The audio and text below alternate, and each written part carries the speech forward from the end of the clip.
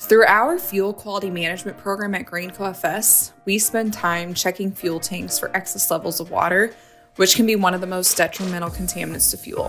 One method to test for water includes using a water finding paste. We will help make sure the selected paste is approved for the fuel you are testing. In this video, we are using Sargel water detecting paste, which is suitable for biodiesel and will also indicate whether ice is present in the winter.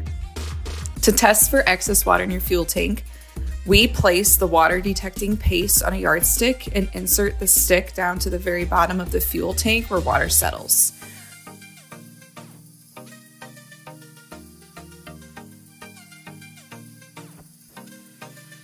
We then pull the stick out and check for any color change in the paste.